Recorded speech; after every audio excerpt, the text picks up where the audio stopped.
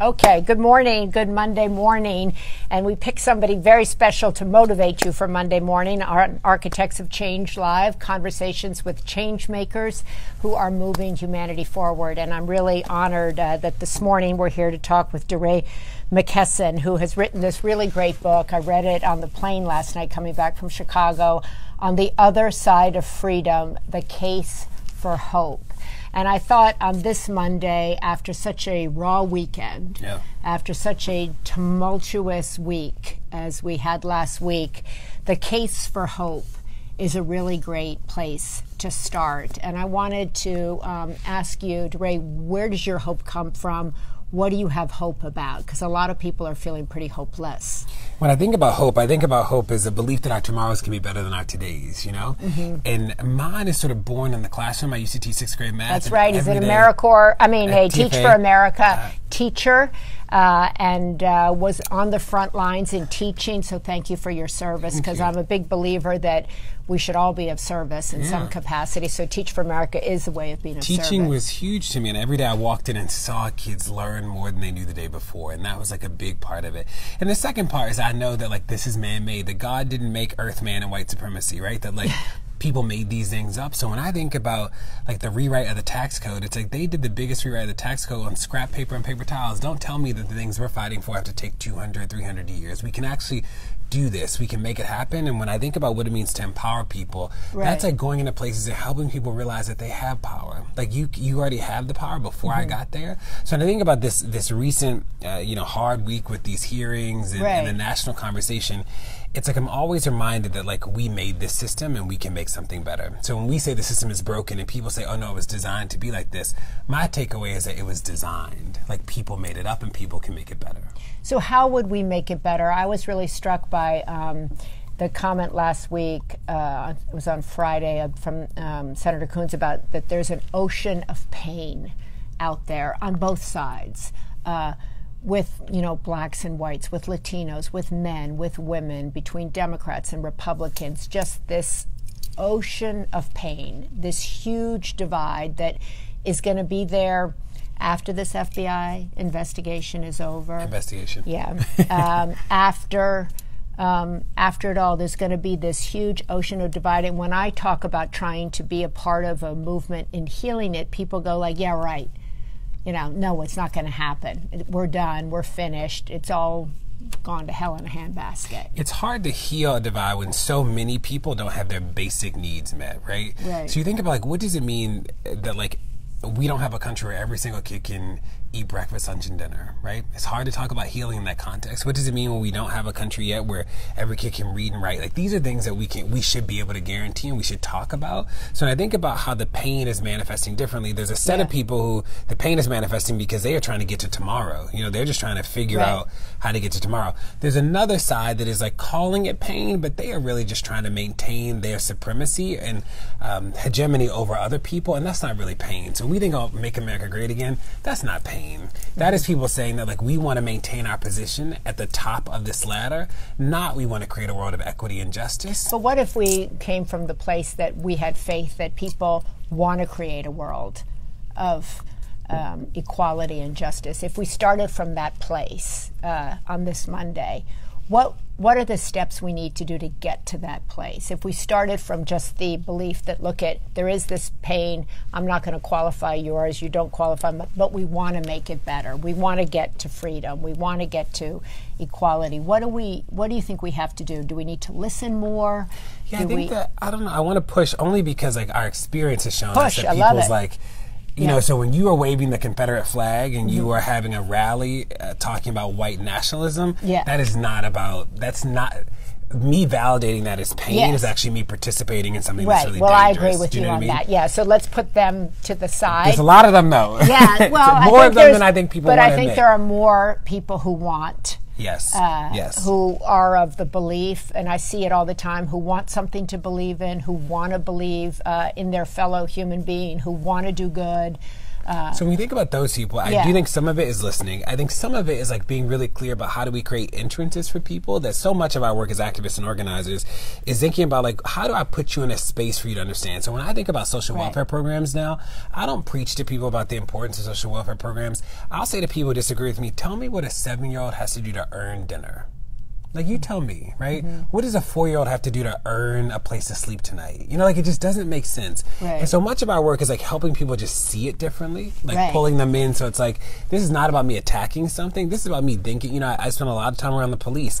And I was on a panel once with a police officer, and she said to me, DeRay, that there's a lot of crime, are you saying that police should never kill somebody? Yeah, you write about that in the book. And I say to her, you know, when should the police kill your child? And she's like, well, I don't know. And I'm like, well, I don't know either, right? If you don't want to think of a scenario where like your kid's going to make a mistake and a police officer should be able to pull a bullet through his head, then like no parent should have to do that, right? So much of our work is like building empathy by like having other people think through some of the issues that don't necessarily affect them. When I think about the issues around gender that are coming out in this last week, is that with men, you know, when I'm talking to them, I'm saying like, tell me the last time you felt unsafe. That there are a lot of like straight men who are like, you know, I feel safe all the time. And you're like, you ask a woman the last time they felt unsafe, and it's like they can think of a million experiences where they felt unsafe in their body or unsafe in their mind. And like helping people like see that the way they live in the world isn't the only way that people live in the world. So I think that's is a part big step, I think. And I've had that conversation. I have 4 brothers. And so I always talk about, you know, you don't even have a clue. Like, well, I don't want to park in an underground parking lot. And they're like, what's wrong with you? And I'm like, I feel unsafe in an underground parking lot. When you get catcalled? Yeah, you know, like, and so they don't, that's not their experience. And when I talk to them about it, they're like, wow, I never kind of thought of that. So there's a lot of, I never thought of that. Or when you have the experience of Judge Kavanaugh and like his rage. So for a lot of women, that's like, whoa, you know, you'd be kicked out of a meeting. Yeah, well, but also, you know, the feeling of that rage. So how do we begin to kind of create this empathy that you're talking about so we can begin to heal the divide so that we can get to the hope? Yeah, I think some of it is naming the things we see. So with Kavanaugh, right, when you see it, it's like, you know, I'll never forget watching the hearings and seeing him cut off Senator Leahy. And I'm like, if I was ever in a professional setting and like responded to somebody like that, there's no way that I'd be able to, like, it just would be a non-starter, right? You too. And for women, yes, absolutely. Or the way he spoke with Senator Klobuchar, you know, Klobuchar, excuse me, that was like, whoa. It'd be. There's no scenario where that'd be acceptable for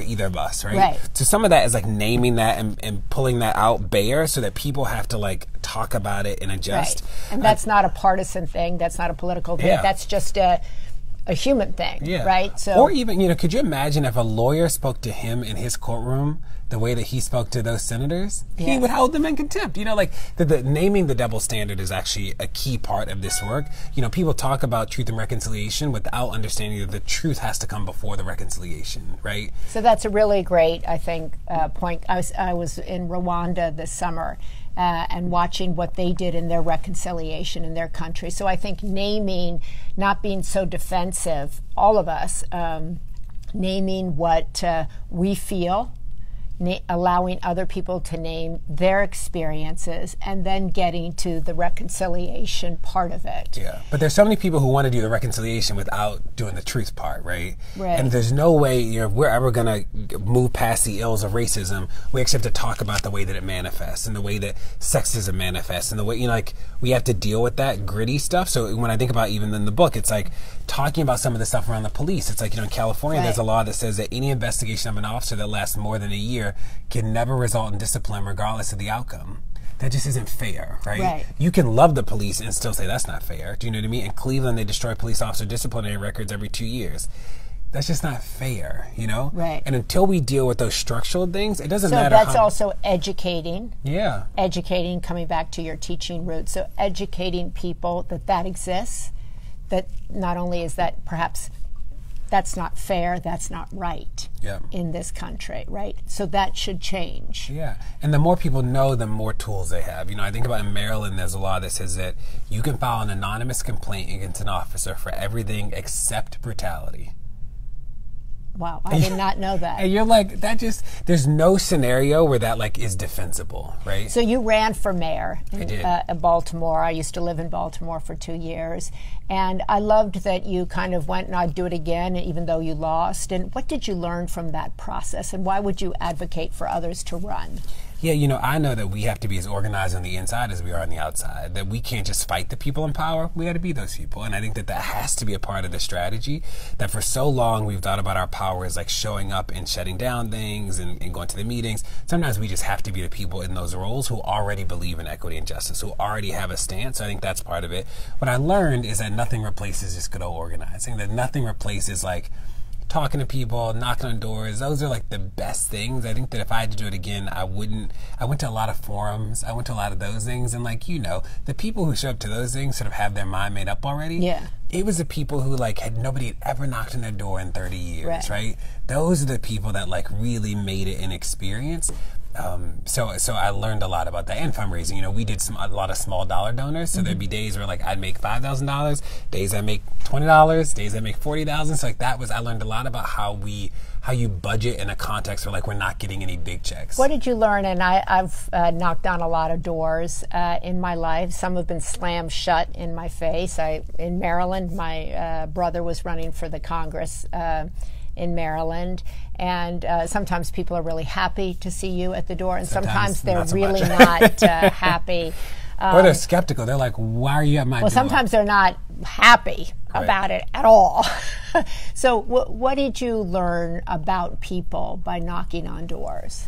I think that the biggest lesson was that people want to be heard, right? That people do have a story about what the city could be, or like, the things that are their issues. So it was interesting to hear people talk about crime and acknowledge like the city is dangerous for so many people. We don't think the police are the solution, but we don't know what the solution is, and having to talk about that, or hearing parents say, I like worry every day I put my kid on the bus stop. Just hearing the stories actually made it really different, and seeing how common some of the experiences were across neighborhoods, right? That these weren't isolated, but these are like the same experience. And there were so many people in the city who like nobody, they've been voters for 40 years, 50 years, and nobody had ever knocked on their door. They never gotten a call before. So that was really interesting. And I will say one of the coolest things is like right when I first announced, somebody hit me up on Twitter. She DM'd me, and she was like, DeRay, I want to do a house party. I've never met you. And she literally filled up her house with people in the neighborhood. People are like sitting on the stairwell. And like that was the first one, but we did like 5 or 6 like house events. And like that just that's like new to Baltimore. That's not how like Baltimore normally organizes. And it was really beautiful. So I wanted to talk to you because this book I was reading, I thought it was really, he has these great quotes at the top of each chapter, and he goes through, the problem with the police, definitions of hope and freedom, finding issues, that you care about, how to get involved. And what is it that made you want to write this book? What did you think this book would do for where we are? It's interesting. I was listening to a sermon, and the sermon was titled, "Don't Tell Your Story Too Soon." And I remember being like, perfect title. And I listened to it, and what he says is that sometimes you can tell your story so soon, all you see is the pain and not the purpose. And if I had written a book 3 years ago, it would have been about the pain of protest. I knew that really well because I was in the street early. Like, I'd been to most of the cities. And he was protesting. And I asked him about this, excuse me for interrupting, this vest which he wore in all the protests. And you put it on, I read, to keep you grounded all the time, to remind you. It reminds me that like what we went through is real, Right. And I think about like, if I had written a book 3 years ago, it would have been about the pain of protest. That's what I knew best. I hadn't yet been able to step back and say, like, here are the lessons, here are the themes, right? Here are the things I want to share, and that's what the book is. So it's a collection of essays, some about protest, some about the police, some about things, I write about my mother. That chapter's called I Can Remember Her Now Without Sadness. She left when I was 3, came back when I was 30. And one of the reasons it was important for me to write about her and, like, my experience with her, Joan, is that, like, I know that we walk into every room carrying more than we always name, right? Amen. And with her, I'm always carrying this issue of, like, what does it mean to be worthy? It's just, like, what's always in the room, that if she could leave, anybody could leave. That's sort of, like, how it showed up in my life. And part of my own growth has had to be able to name that. And then to say, like, how does that come in the room with me and not hurt you? How does it not hurt me anymore? What does that mean? And what's the power of memory? The way that we remember the past and the way we think about the future actually changes the way we think about our own power. So it's those things, and even I write about being gay and what does it mean to be a gay black man in a movement? What does it mean to be gay in this context? So it's a range of essays that deal with like the things I've learned. I think that's so beautiful what you just said. How do I name what happened to me? And how do I bring that in the room and not have it hurt you, the other person? How did your struggle with worthiness hurt other people in the room? Because to get to that place, what you just said tells me you've done a lot of work to get there. Yes, you know, it has manifested in a host of ways over the years, but you think about, like, what does it mean to demand to be heard, not because you have something to say, but because like being heard is really important when like you don't feel like you are valued, right? That like, so that it shows up like that sometimes. Or like, what does it mean to take up too much space just because you like want to take up space? Because like you need people's validation that like you matter and those sort of things.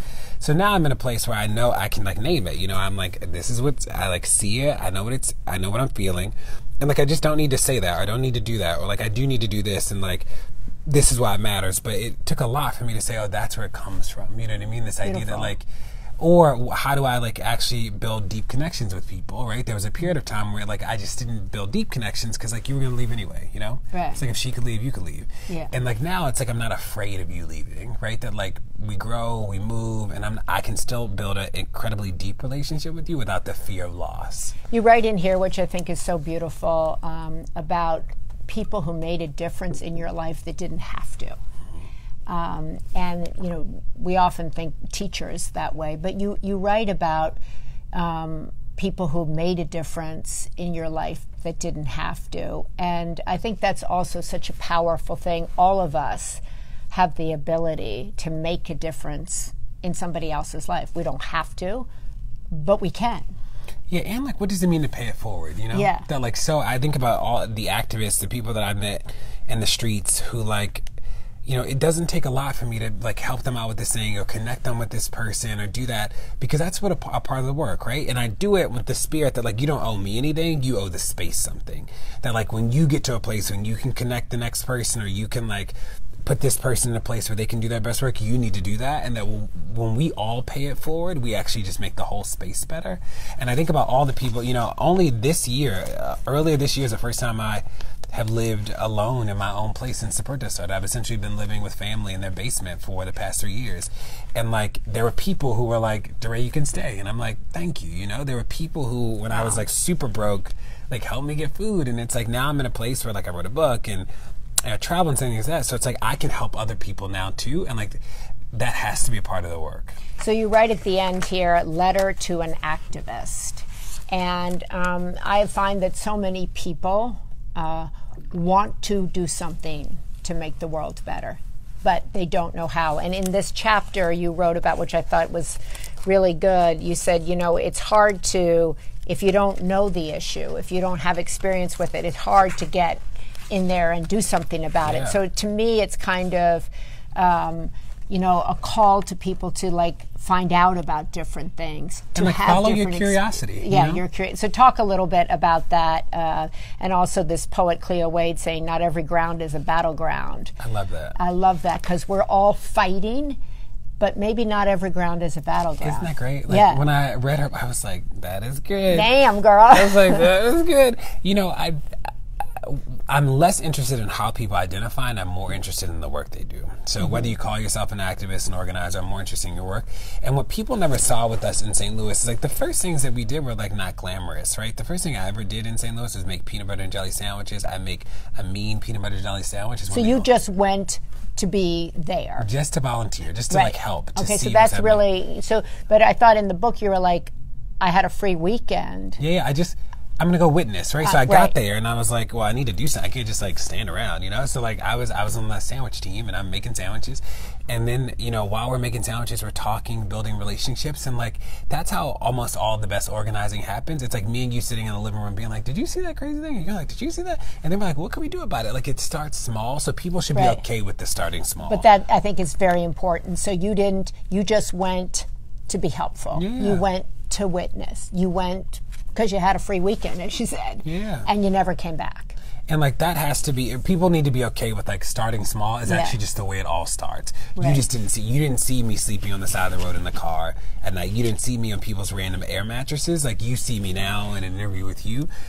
But like it starts small. The second is that people need to follow their curiosity. I get too many people who are like, DeRay, I want to work on ending mass incarceration. I'm like, what about ending mass incarceration? They're like, ending mass incarceration. I'm like, well, what about the justice system like riles you up? What about prisons do you think is bad? Like, because when I know where your passions are, I can actually align you just better to where the issues are that you can work on, because Lord knows there's enough going on. Yeah. So that's the second. And the third is that like, we think about freedom as not only the absence of oppression, but the presence of justice and joy.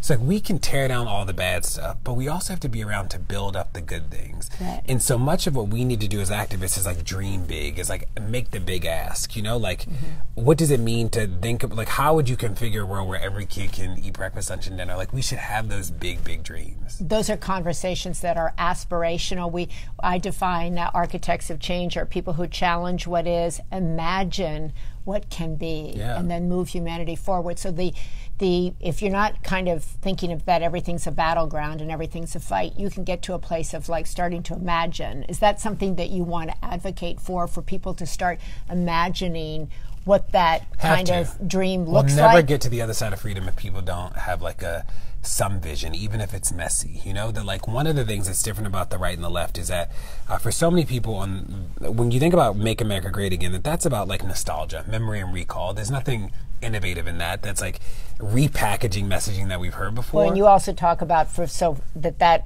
kind of phrase is offensive to so many people because the past wasn't great for so many people. I thought that was a really good point. When you think about the left, is that we are always engaged in make believe. That like, well, we're trying to like help people see a world they've never seen before, and that's just hard. Telling stories about a world that you've never experienced is like hard work. So when I think about like what the best activists do is that they practice the story of the future. That like we're trying to tell people. So what's the story of the future? I love that. I think that we can live in a world where the police don't kill people. I can imagine a world where like everybody has access to a doctor. There's a quality doctor. Doesn't have to wait long to get an appointment, where like kids go to school and they learn how to read, write, and think in critical ways, and that like we empower parents and we equip parents to be real educators at home in ways like I can imagine all of those things because I know we can do them, but telling you a story about them and saying like here's how we do it, like that's actually just hard. And I think that some of our politicians are much better at the how than the what. They can tell us about funding allocations and stuff like that and not paint a picture, but we got to paint the picture. So many people I know, there's this whole debate now, do you need rage actually to get something accomplished? Do you need to be kind of out of your mind? Do you need to see everything as the battleground and we're all in a fight? Do you think that's necessary to actually bring this world that you imagine, or maybe the world that I imagine, to fruition? Do we need to see it as a battleground and be furious and full of rage? I think that you need a sense of urgency. And right. sometimes so that's different. Do you think we need rage? Well, sometimes the urgency shows up as rage, right? Sometimes the urgency shows up as like intense patience, right? That like, I think about there's some moments when like when I'm in the middle of the street and the police are being wild, like there's like a rage there because it's like you didn't need to tear gas us, right? When I'm in a meeting and I hear somebody say something that needs to be challenged, my urgency is like, I'm not going to let you get off the hook with that. And it's not rage in that moment, but it's like, no, you don't get to say that. Like, you don't get to do it. So I think that understanding that there's something at stake. Yeah. That's my son. Well, it's good. Better your son than somebody else. Understanding that there's something at stake and that like we got to fight as hard as possible right now. I think that those two things are important. So sometimes the anger is there. Sometimes the rage is there. But what is always there is like the urgency. You write in here, which I thought was also, and I wrote it down, is that for many people, their first language was violence. The first language of the country was violence. Yeah, so you write that. And I hadn't seen that described as such, that the first language of the country was violence. What do you mean by that? That like when we, in that, looking here. It's I'm in the author's listening note. to him. I'm just trying to find where it's in the author's note. This idea that language is the first act. Oh, it's okay. It's in the author's note. Yeah. Okay. That language is the first act, and the first language of this country is violence. Yeah. It's like one of the, the corollaries at the end. Yeah, violence was the first language of this country. It's still the first language of many people, but it doesn't have to be the language we teach our children or whose tempo guides our steps. You know, there are two ways that we can conceive of power. One is this idea of power over, and power over says that power is like a finite pizza pie, that like the goal is always to get as many slices as possible, and like you want to get more than me, like that's what power looks like. There's another version that is called power with, that says that power is infinite and expansive, and that like we don't lose when we share. You know what I mean? So when I think about this idea that violence was the first language of the country, it's like, what does it mean that like we're rooted in like the destruction of the Native Americans, like enslavement for so many people, is like, that is like what built this wealth. That is what like allowed prosperity to happen in the way that this country was built. And that to reckon with that is like real work, and that there's no way that we can think about the other side of freedom that doesn't reckon with that. That the extreme income inequality, wealth inequality isn't just like happenstance, you know? It was designed to be like this. And the only way that we undo that is to reckon with the past and say like, you know, we're actually going to teach a new language. The new language is going to be equity. And we think about the difference between equality and equity, that equality is the notion that everybody gets the same thing. Equity is that people get what they need and deserve. And like we'll say that'll be our new language. That's how we like walk into rooms now. Like we could do that. That's a choice. That's beautiful. What he just said. I think that's something that, you know, is humane, is human, right? It's not political. It's not divisive. Do you think we need to walk into the room now without a political party, without a DNR on our backs? Well, I think that one party is so questionable that I want to make sure I'm not walking next to those people when I walk into the room. But I do think it's time for us to just like expand our understanding of like what the party system can be. That like for so many people, neither party is actually home right now. But because that is the only way the system is constructed, they sort of got to pick and choose. I think it's time. Time to just say like maybe there's another party, maybe Are you starting a third party? Is that what your announcement I'm an is? Independent. Okay. I was raised and you know, my whole life as a Democrat, and just found that there were, you know, as I was First Lady of this state, that there were people in both parties that had common sense, that wanted to do good, that saw themselves as public servants. I'm not talking about extremes on either side, and that there were extremes on either side, and that I found it was easier to talk to people from it being an independent, and I do believe that we should have a third party, because I think that the third party pushes both parties. And I thought, you know, certainly, you know, the bipartisanship we saw with Senator Flake on Friday used to be the norm. Now people are shocked when they saw that. And how do we get to a place? It took a lot of pressure to even get him to that place, you know? Right, but how do we get to a place where that's common? And I think a third party, or somebody who might be able to, you know, be a third person in the room and say, hey, you know, what about this? Are you running or what for about president that? in the No, third party? I'm just here interviewing you. I'm here interviewing I'll you. say I heard it talking first. to you about the I'm other like, I side heard of it freedom. first. I want to get to a place, though, where I think, you know, where I imagine something better than what we have. I imagine a place, you know, I have 4 kids. I have 2 boys, 2 girls. As I wrote in my Sunday paper, I want a place where my daughters are believed and my sons are also believed. You know, I want a place where your family has the same advantages as mine, and I don't think that that's too much to ask for. I don't, and I do believe that that's possible. And we should ask in public. We should start making these demands. And I think that we want that for our children. You know, I want a better country for our children. I want, you know, I'm sure and I do believe that the vast majority of people are good. Yep. And I do believe that they often get drowned out by a lot of the screaming on either side. And I look to kind of create a space, you know, I hope to create a space for other people to use their voices. I agree. To give us hope. That's why I'm so interested in hope. And I think there are so many people who want to do good and just don't know what to do, or they're nervous. They like are waiting for permission. And I think that what we've seen with the protests over the past 4 years is that there are more people who realize that they can do something. You think about the Women's March. You think about all the marches that have come up. Is that these people would have never stood in the street before. They just wouldn't have, you know. Yeah. And you stand in once, and you're like, okay, I can do that. You know, like, and you see people like with an awakening that I think is incredible. And I think also, don't be afraid of doing peanut butter and jelly. Yeah. Don't be afraid. You know, kind of. Know that's really like the side and the road to freedom starts with peanut butter and jelly. Okay, we have some questions for DeRay, I think. Right? Yeah, one question from Christine Callis. How do we share our truth on social media without starting online war of words on our timeline? Amen. So that is the question, is how do we say our truth on social media, and how do we not get this deluge of like horrendous comments. I found myself inundated with a lot of comments over the weekend. I'm like, whoa, you know. Because you were commenting on the hearings? Yeah, I was commenting, and, you know, people respond with stuff that you're like, wow. You know, like, wow, take it down. Yeah. You know? I will say, I don't know if we're designed to get as much feedback as we get. That, like, there's something about, like, what does it mean to live in a constant cycle of feedback at your fingertips every time? So I do think some of it is, like, putting a healthy distance so that you're not just consuming all of that every moment. Like, I think that is a real part of it. I think the second part is, like, being mindful about what we put out in the world and then standing behind it when we believe it, you know? So, like, you think about all the women and men who have talked about their stories of sexual assault recently. It's like, there are a lot of people who are like, why are you saying that now? You should have said it then. It's like, it's true today. It was true then. And, like, there are a lot of reasons why people don't report, and we should just stand in that truth. And, like, we don't have to be subject to people's feedback in that way. And I've seen the good and bad of these social media platforms. The first person ever permanently banned from Twitter was banned for raising money to try and get me killed. So I've seen, you know, that part. And I've also seen the incredible power of the platforms to allow people to be heard who weren't heard before.